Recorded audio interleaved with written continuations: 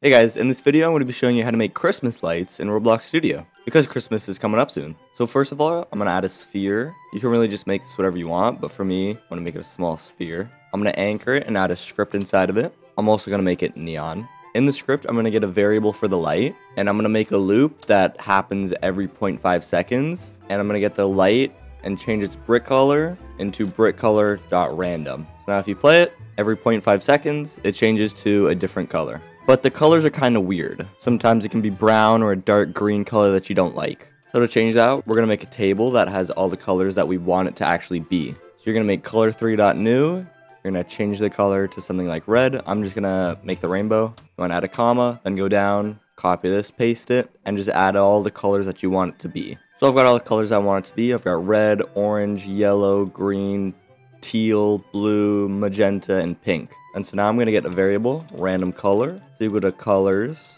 get these brackets, math.random1 to the number of colors. And so now we just set the light.color equal to random color. And so now if we play, it's always going to be the colors that we set it to inside of this table. So if you put a bunch of them together, then it'll look something like this. Anyways, that's everything for this video. If you want more like this, please like and subscribe. But other than that, I will see you guys in the next video. See ya!